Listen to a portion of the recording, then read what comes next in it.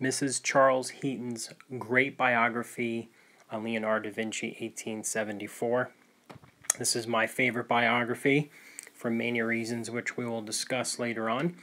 But I want to talk about this typical Victorian era decorative gilt of the books. We have here the Treviso Monument.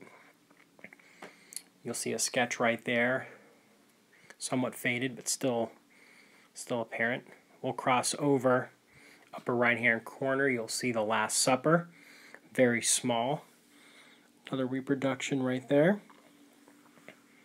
You'll see the table, small figures, the easel, and then the artist palette. Publisher really took a lot of effort into making the cover of this book. Let's go on down here. You'll see the Sforza Castle, which Leonardo stayed, and beautiful reproduction photograph there. Head on over to the bottom left. We'll see the Cannon Foundry, 1487 to 1488. You'll see that work printed very often. Popular work indeed. Moving more towards the bottom middle now, you have the lion, of which was created and presented with lilies coming out of the breast of the mechanical robot created by Da Vinci. You'll also see a bell and a compass down there. Moving up now, the beautiful title mentions Leonardo da Vinci, beautiful gilt. You also see a trumpet, musical score in the back, and then of course the beautiful geometric design created for Luca Pacioli's 1498 book De Divina Proporzione, which was published in Venice 1509. Notice also the wings, since we all know that Da Vinci was very interested in flight. Once we flip this book over, you'll notice at the top we have the head of a warrior, which is noted to be Darius. It's just reversed. Coming down, you'll see Leonardo da Vinci in a beautiful gilt. Various tools used by musicians and artists. Some leaves and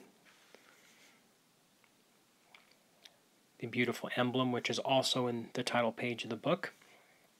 Reproduced here, beautiful in gilt. And the Macmillan stamp of New York. Beautiful gold on the side. The edge of the pages are in good plus condition. Now that we've taken a look at the aesthetic of it, I want to get to the heart and soul of the book. And when we start to open up the book, we now see photographs of the artworks. So what you're seeing here are photographs of the original works so that students can understand and get a better idea of what these paintings were in their original state. You see a beautiful piece of sculpture here in Milan that was just created by Pietro Magni 2 years prior to the publication of this book.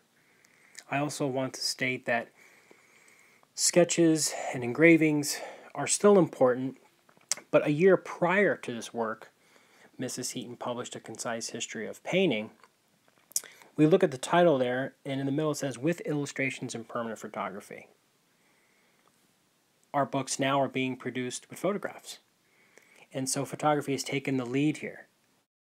Students and historians, even just lovers of art history, can now enjoy the paintings by the great masters in their original state. I had mentioned earlier in the video that I wanted to discuss various reasons for this being my favorite biography. First and foremost, it's written by a woman during the women's suffrage movement at the height of the Victorian age, being published concurrently by Macmillan of New York and Chaswick of London. The pictures that you see in the book now appear as photographs. There's no longer sketches or engravings. The student and the lover of art history can now enjoy the paintings in their original state. Mind you also that this is pre-Jean-Paul Richter, 1883, published his great work on the literary works of Leonardo da Vinci. And to have a woman do a biography, okay, of this magnitude with this information, the transcriptions and the translations, this is huge. It's well researched, compiled, and categorized. It really is truly a work of art within itself. In her preface, she writes, "Even now there are rumors of unpublished researches which will throw important light on Leonardo and his works." Is Mrs. Heaton foreshadowing Jean-Paul Richter's The Literary Works of Leonardo da Vinci 9 years prior to publication? I think so. Unfortunately, on June 1st, 1883, Mrs. Heaton passed away. It would have been fascinating to read her commentary and to get her insight and her opinions about the great work of Jean-Paul Richter.